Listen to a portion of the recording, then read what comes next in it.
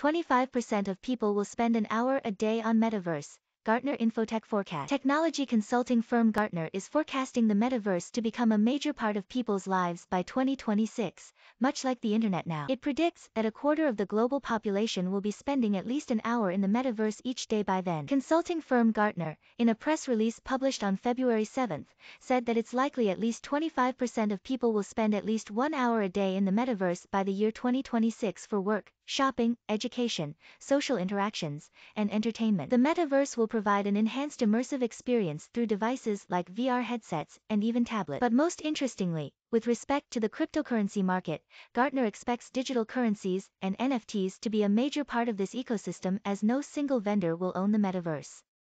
It expects virtual economies to be powered by those assets. Talking about how this could impact lives, Research Vice President of Gartner, Marty Resnick, said, "It also expects workplaces to make the shift towards virtual work environments. This will reduce the need for office infrastructure," and Gartner goes so far as to say that 30% of organizations worldwide will have products and services ready for the metaverse. These are bold predictions, but it seems more and more likely that the metaverse will shape the way we interact. The metaverse has received some criticism from industry insiders and the gaming community, who call it nothing but a fad and a buzzword. Still, major firms are pouring billions into the idea, clearly convinced that it will be the new medium through which interactions will take place. Meta has allocated so much of its resources into building its own metaverse, despite losing billions in the process. Microsoft is also seen as another major contender, snapping up intellectual properties to bolster its bid. Meanwhile, crypto projects like Decentraland and the Sandbox are also growing more popular. As more capital continues to be poured in, it looks like it could be the start of a new era for the internet.